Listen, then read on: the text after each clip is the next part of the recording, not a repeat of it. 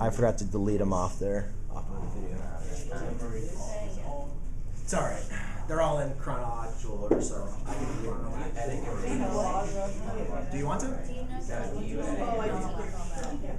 So that means the way this is showing right now, that's the way it's going to be. No edits. All right.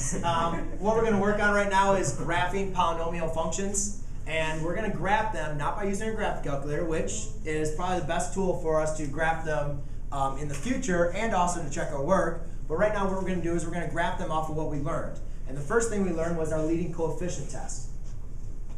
And remember, the first thing for the leading coefficient is we need to determine what is our leading coefficient. Well, remember, your leading coefficient is your first, your first term. And actually, well, our first term we have x to the fourth. And remember, inside of there, we always have a number it's in front, which is a. And on this point, a is either greater than 1 or less than 1. And for this problem, I have a is greater than, a is either greater than 0 or less than 0. For this problem, our a is 1, and it is greater than 0. Obviously, it's not negative. Are you not sure? Not sure? Elbow her. Yeah, there we go. This is important stuff. So for this one, my a, which is in front of my x squared, or my, what are my leading term, is going to be greater than 0. And then also my degree is even. So when it's even, we either have our end behavior is either both going up or both falling. So they're both rising or both falling. And it all depends on if my a is positive. Since a is positive and my degree is even, I'm going to rise left and rise right. All right, that's your leading coefficient test. We've done videos on that. We've done problems on that. Everybody should get to that point. The next thing, so we know what our end behavior is.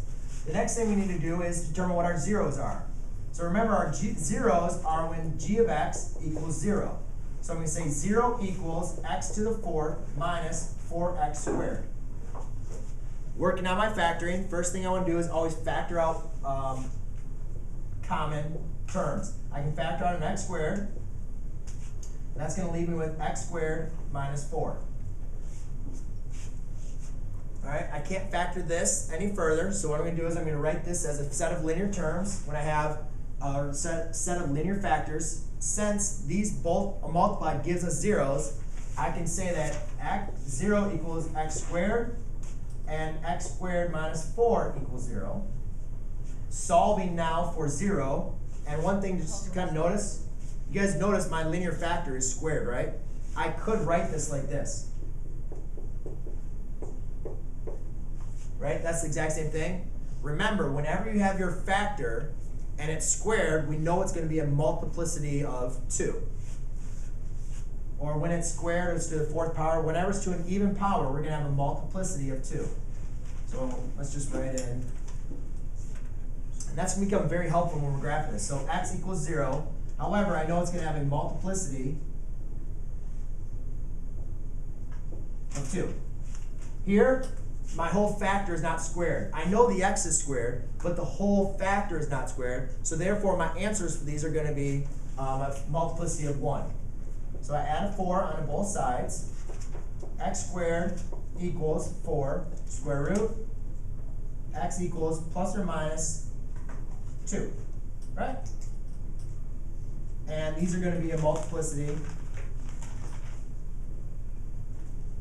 of 1. Graphing it.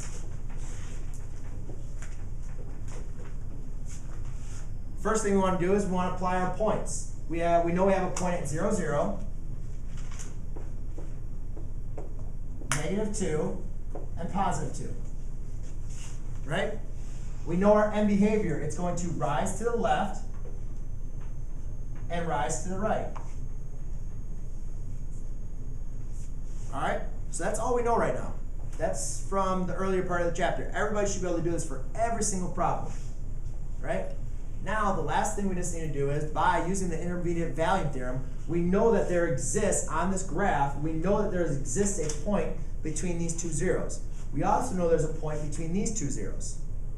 Now, there's one more important thing I want you to remember. Before even picking my points, this is a multiplicity of 2. So that's going to tell me it's going to touch it, right? Correct? So that means it's either going to go, I'm not going to cross at 0, 0.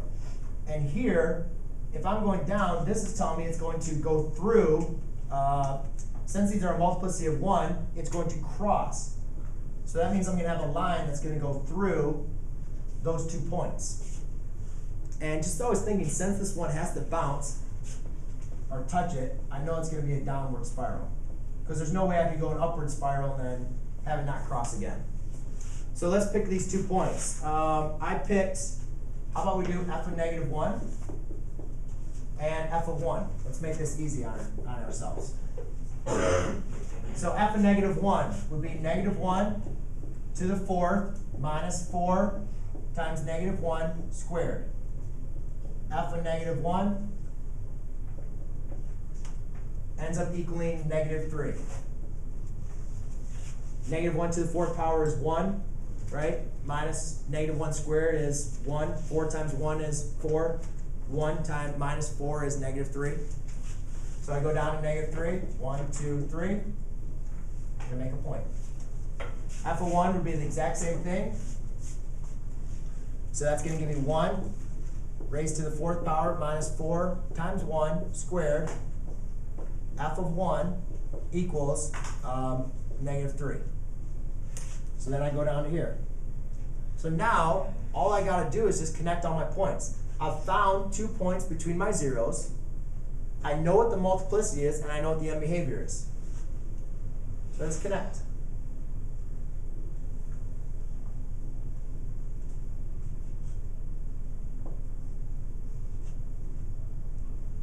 It's amazing, isn't it? So that is how you find, that's how you graph a polynomial using your leading coefficient test and your zeros, and using the multiplicity as well.